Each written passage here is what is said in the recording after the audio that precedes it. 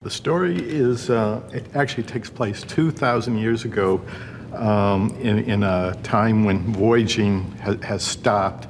And it takes place in kind of the central Pacific at a place where the voyaging actually had stopped for 1,000 years. And it's the story of a teenage girl named Moana, the daughter of a chief, who grows up on this village where they haven't voyaged for 1,000 years. And she ends up going on a quest to save her people, where she teams up with the demi-god Maui. The two of them together form a friendship and save the world. I was intrigued by the whole area of the South Pacific. I had never actually been beyond Hawaii, but I had read novels that were set there, and I saw paintings that were painted there, and it seemed like just such a beautiful landscape. I'd never been there, and I thought, let me dig a little deeper. So I started reading Polynesian mythology, which I had no idea what was in it, and I discovered this whole rich vein of storytelling and characters, just these bigger-than-life stories, myths, and in particular the story of Maui. We actually had to go visit these places. Yes, we were forced, I tell you, forced to spend 2 or 3 weeks in some of the most beautiful islands in the world, in Tahiti and Moorea and Samoa and Fiji. And our development department did an amazing job of setting up a trip that was not a boondoggle and that was not a bunch of drinks with little umbrellas in them, but actually talking to people connected to the culture, really getting a deeper sense of what it was all about there, what their values were, what they considered important, what it was like to live on an island, the traditions that built the islands and themselves.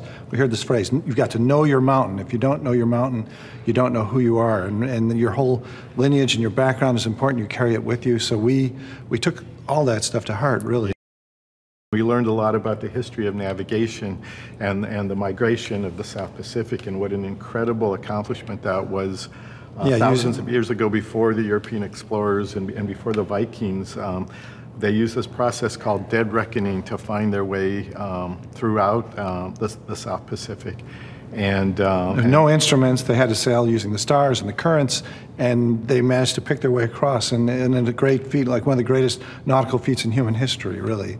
And we didn't know that before we went there. And we really, when we came back, we refashioned the story to highlight that they were the world's greatest nautical wayfinders, the voyagers. That we built the whole story around that. The character Moana, really, it was Ron who came up with the idea of, well, what if we had a girl named Moana, which means ocean, as the heart of the story. So yeah, we based our new story around the idea of a young teenage girl who has this sense of voyaging in her blood. It's in her DNA, but she lives in a world where they don't do that anymore, and she has to come to terms with that and figure out kind of who she is and what she's meant to do, what she's meant to be. And it kind of took off from there. Yeah, we really wanted to take advantage of the fact that we learned that there was this 1,000-year gap where they had been voyaging in the Pacific, and for 1,000 years those transoceanic voyages stopped around the area of Samoa, Fiji, and Tonga. And still to this day, historians and archaeologists don't know really why they stopped and then why they resumed. But we thought, what if we could work that into our story, that they are not going on, and that our heroine could be one of the key reasons why they get going again. And so it just seemed like an interesting and cool way to weave historical fact with our sort of created world. Maui, when Moana meets him, is kind of having a rough time, and he's lost his magical fishhook. He's been defeated by a monster that was actually more powerful than he was. He's had to come to terms with all these things, and he needs some restoration. He needs someone to kind of help bring him back and help him find himself again. Yeah, there's a quality we heard about in the Pacific called your mana, and your mana is your power, your chi, and in some ways Maui, when we meet him in the story, his mana is a little off. He doesn't quite have the mana that he had, and through the course of the story, Moana helps him kind of regain that the thing that he lost. The idea came that we could actually make the ocean a character in the movie. We could bring it to life, show how it's thinking, show its emotions. It's a little like the carpet in Aladdin, but much bigger, much wetter, I think. But so the ocean is a kind of overriding character in this whole movie. It has a plan. It has something that it wants, and it chooses Moana Moana is the chosen one. As Dwayne became more involved with the movie and Auli'i, their personalities are so dynamic and fun and entertaining that the story and the two characters actually took on, I think, qualities of both of them, and that really infused a lot of the fun dynamics in terms of their relationship. Yeah, when we started, you know, Maui was so reluctant to go on this voyage, and he was kind of a curmudgeon and all that, and to make a curmudgeon appealing and charismatic and likable is a real challenge. But once Dwayne started recording and really brought him to life, and even when he was sort of bragging, it was so much fun, and yet he also could have this vulnerability under all that. So under the swagger was sort of this tenderer side to him, and Dwayne was just a marvel at capturing that. And Auli'i too, she just has these reserves, and Auli'i Carvalho, who's doing the voice of Moana, is herself fearless. Just diving into this whole enterprise is crazy for someone who's 14 years old to jump into this and be acting with somebody like Dwayne Johnson. It's been amazing. Usnat Sure is our producer. We're so lucky to have her.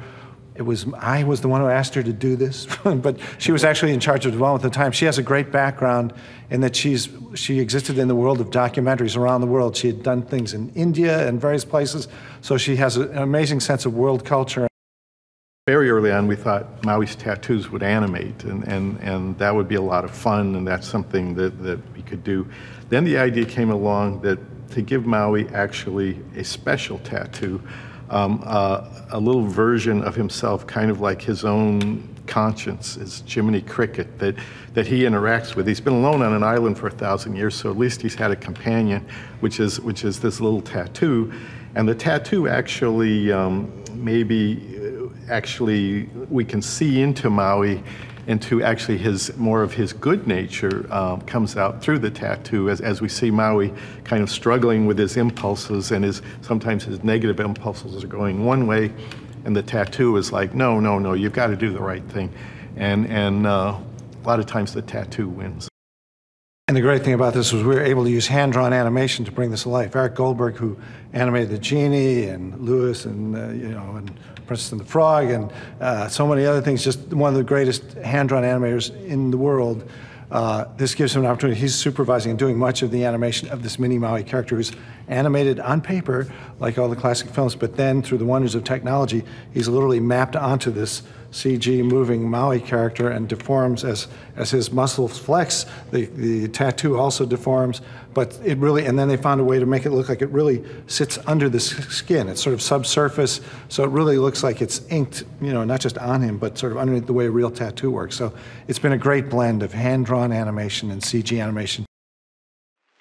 Did you know that Star Trek Beyond is the first Star Trek film ever to be shot mostly in Vancouver, British Columbia, and not in Hollywood? All existing sets, including those of the Starship Enterprise, will be rebuilt from scratch in a large studio in Vancouver. Do you think we will be able to tell the difference? Click here for more cool videos. Thanks for watching.